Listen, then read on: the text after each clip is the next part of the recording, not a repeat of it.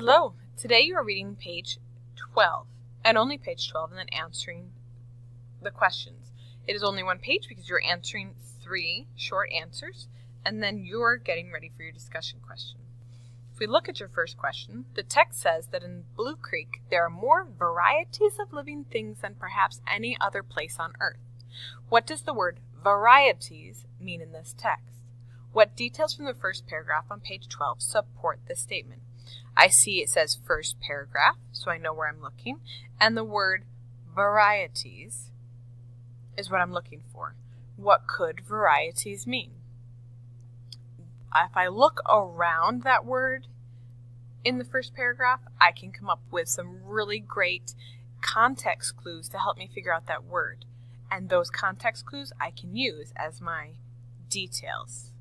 Remember that you need to have your claim, your answer to the question, then you need to have your evidence, and then explain, and another piece of evidence, and explain, and a conclusion. To do this, you need to really look at how many lines you have and how small you need to write, as well as how many words from the text that you are choosing. So you don't want to pick very long sentences when maybe from that sentence you only need about 6 to 10 words to get the point across.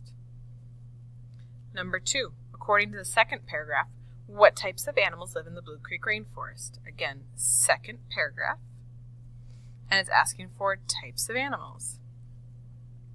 You can do this very well. This one would not be so many explain. You can give me claim, telling me that there are many types that live there, and then give me your evidence. Do not forget a conclusion. This one will be simple. The third paragraph describes how, when a tree falls, new creatures move in and take over the altered habitat. What does the phrase altered habitats mean in the sentence? I'm looking in the third paragraph, and it tells me what does the phrase altered habitats mean. Use your context clues to figure out the meaning. If you are struggling, you are going to raise your hand. Remember to include evidence. Support your answer with evidence from the text. This one should be, E, C. And then, end of discussion is a full sentence telling me what? Telling me how does the author use language to paint a picture of the biodiversity of that rainforest. That's our lovely word again. If you have any questions, please raise your hand. Thank you.